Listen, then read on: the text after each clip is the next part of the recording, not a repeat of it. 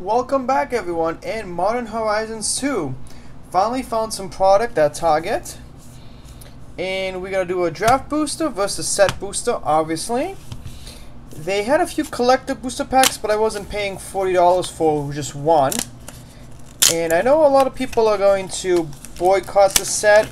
I wasn't planning on doing any pre-orders, obviously, just because of the outrageous price, but I did get a few single packs, and I got a few bundle boxes, which were very expensive. Now, one cool thing I didn't notice about the set, because I actually haven't looked at prices or anything, I know a couple of the Magic channels have been talking about how the single prices jumped up, and now they've tanked, and now they're going back, so I have no clue what's going on there. But I do like the rabbit artwork. They're rabbit, actually no, they're squirrels. Too bad. If they were rabbits, I would have been pretty happy about that. Okay, let's see what we get. We're going to open up the bundle box as well, even though it's $85. I'm hoping the prices go down a bit. Alright, let's see. Unholy Heat. Steelfin Whale. How many? 303 cards are in this set? Wow. Break Ties. Charger. Discipline of the Sun. So this is the first time I'm actually looking at these cards. I didn't even look for the online card set. Okay. A Bridge. Dray Keeper. When dry, squirrels you control get +1. Oh man. This is funny. Alright, so we're going to put the comments there. Score the Desert. Goblin Bombardment. So we got a rare. We got a mythic right off the bat. Scion of Draco.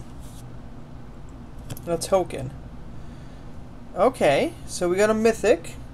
Wait, is it a two-sided mythic? I don't think so, right? Nope. I wonder what that's worth. If anyone knows, let me know. Now let's open up the squirrels at the Boston Public Garden artwork, and they do attack. If you've ever been to Boston and see the squirrels in the garden, they are really overweight because people feed them, and if you don't feed them, they get vicious. Okay, I forgot about these. There's 81 of them. Okay. Okay, why is a land? Okay, that's cool. We got a land. Okay.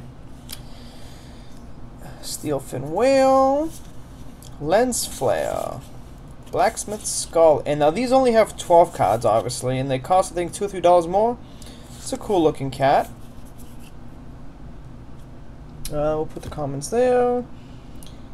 Oh, it's an interesting flight attendant. Uncommon, the Underwood Cookbook. We got a Dam, Sea Drake. Another common, Slagwedge Bridge, and